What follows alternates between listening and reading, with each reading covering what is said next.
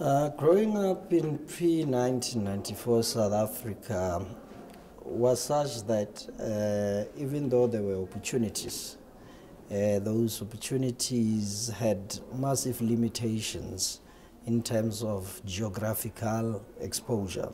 You know, you'd be exposed to a limited space, but as it relates to post-94, there's been a developmental path wherein individuals now play in a much more bigger space as well as in the international arena. I think that's the major difference between the two. Oh, all right. Did you try to change the situation though, like the way that you lived, the way that you were involved in some other things? Well, look, 20 years ago and today offer different scenarios by their very own nature. There's been a development of quite an array of things in South Africa. Pre-1994, South Africa was not a member of the international community. We're now living in times during which we are now part of the broader global community, and the global community no longer look at South Africa as a problem, but as a member of the family. Yes. All right, and what changes have you witnessed over the past 20 years, since, well, now we're celebrating the 20 years of freedom and democracy in South Africa?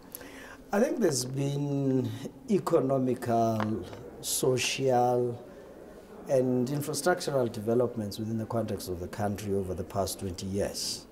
And I think that in itself marks a contrast between pre-1994 and the current times. In addition to that is the reality that, like I said before, South Africa is a member of the global community, and that in itself offers us as a country and as a people a number of opportunities for cultural exchanges, you know, economic development opportunities, social transformational initiatives, and other global community developmental aspects.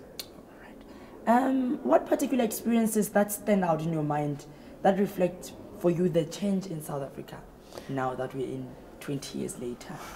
I think there's been a phenomenal event that took place in South Africa in 2010.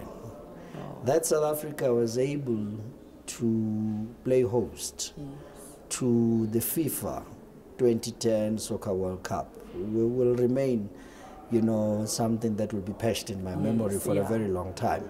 If that were to happen again in Africa, I don't think it will be during our lifetime.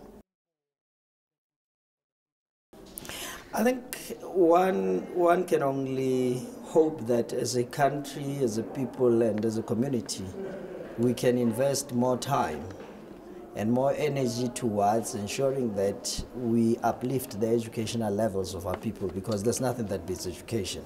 And I think we upskill them in the right way so that we become competitive in the global arena.